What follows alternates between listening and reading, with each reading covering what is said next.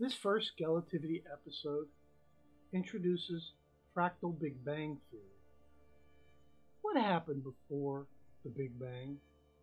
What caused the Big Bang? What is dark matter? How did the galaxies form? The universe is filled with fascinating objects, such as quasars and pulsars, nova and supernova, gamma ray bursts and cosmic rays, stars and galaxies. By some estimates, the universe contains 1 times 10 to the 23rd stars. That's a 1 followed by 23 zeros. Why are there so many stars in the universe? What are stars? What purpose do they serve?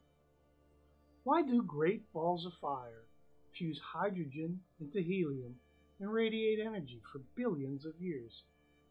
Is it just to provide light, warmth, and other forms of energy to human-scale ecosystems? Watch this video for a few more moments, and these questions will be answered by the new scientific paradigm, fractal physics theory.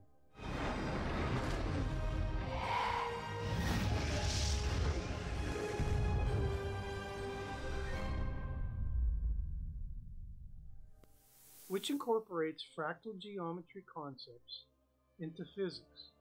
Larger objects are composed of self-similar smaller objects. Scale is relative, and infinity. A beautiful symmetry exists between tiny nuclei and even tinier electrons, and enormous stars and large planets. Between a nucleus radiating neutrino energy and a star radiating photonic energy. Between a neutron disintegrating, expelling a proton and an electron, and a star exploding as a supernova. Watch and witness quantum cosmic unification. To understand what caused the Big Bang, we move up in scale for a better view. We need to visualize a supercosmic scale planet orbiting a supercosmic scale star. Start with the Earth, a cosmic scale planet, orbiting the Sun, a cosmic scale star, at its current distance of 1 astronomical unit.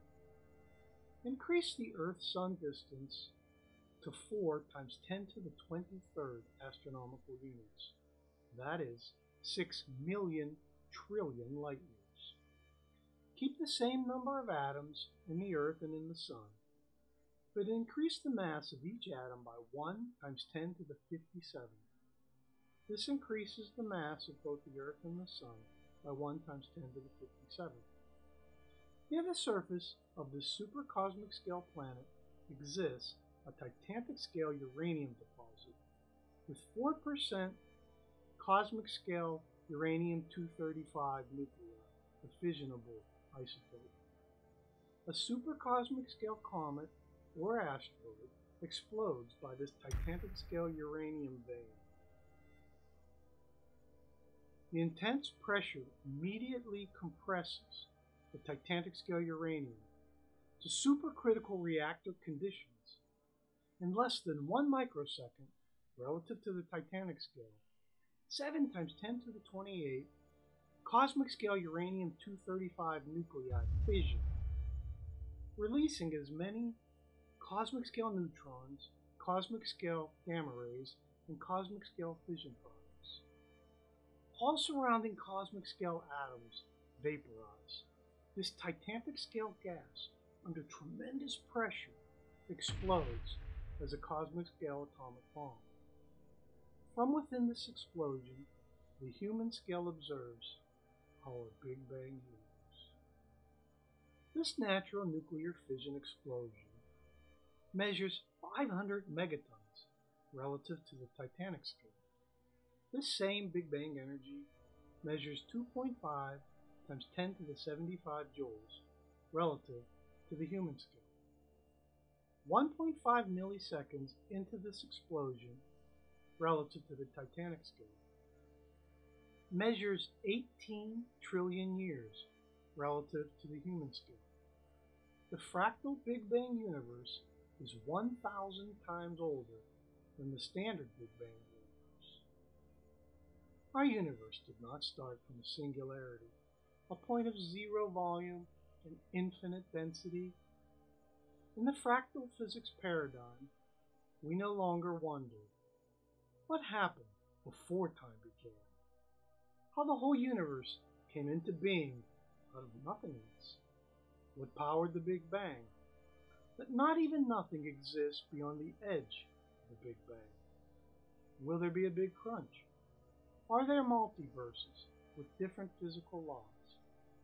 In the fractal physics paradigm, we accept space and time, matter and energy, the laws of physics and chemistry appear to have always existed.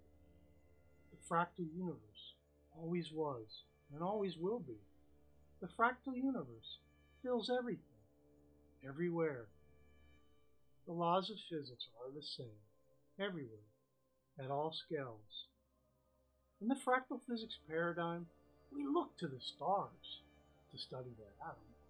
We peer deep inside radioactive material through femtometer apertures at femtosecond shutter speeds to view the stars and galaxies within. We look to all cosmic scale objects and try and find their self-similar counterparts at the quantum scale. What an amazing precipice we now stand upon. Discoveries in physics will abound if fortune hears a who. Well then, what is dark matter? First, consider stars. Have mass and radiate energy. Undergo fusion, which alters their chemical composition. Have masses ranging over 2 orders of magnitude. Exist individually, in binary, and more complex systems. Explode, releasing tremendous energy in a supernova. Are found in galaxies. Consider nuclei and the process of beta decay. Have mass and radiate energy. Undergo decay, which alters their nucleon composition. Have masses ranging over 2 orders of magnitude. Exist individually, in binary, and more complex systems when absorbing neutrons or involving K-shell electrons.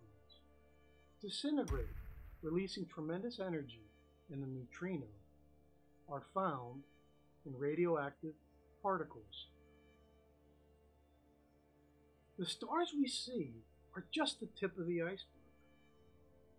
We see cosmic scale fission products, cosmic scale neutrons that are in the process of cosmic scale beta decay. There exist so many more cold dark stars, the stable cosmic scale atom. Cosmic scale atoms and their enormous electromagnetic forces are manifest in the data modern physics calls dark matter. So how did the galaxies form? Fissioning nuclei almost always split into 2 fission products of unequal mass plus a few neutrons. Newborn fission products appear as energetic, positively charged ions. As the Big Bang explosion expands, it cools, and some positively charged cosmic scale ions catalyze condensation of titanic scale gases into titanic scale liquid drops and titanic scale solid particles, like in Wilson cloud chambers. Nuclear explosion clouds contain radioactive particles and water vapor droplets.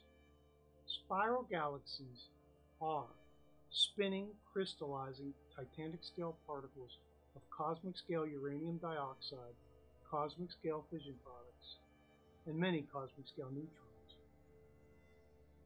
Galaxies have stars moving in random motion, the direction of which is fractally self-similar to particles suspended in this fluid. Elliptical galaxies are titanic scale water droplets that have captured many cosmic scale neutrons and some cosmic scale fission products. In 2004, I realized for the first time that our pre-solar system was a single cosmic scale neutron. Not until late 2010 did I notice the mass of the solar system divided by 127 pounds equals 127 pounds divided by the mass of a neutron. Human scale masses are in a golden ratio with quantum and cosmic scale masses. This episode was produced by Z23 Studios. Please go to Scalativity.com to read the 5 initial fractal physics theory articles published online in the Fundamental Journal of Modern Physics. Scalativity.com also offers 3 groundbreaking articles available nowhere else. Until the next episode, this is Leonard Malinowski inviting you to help me advance physics.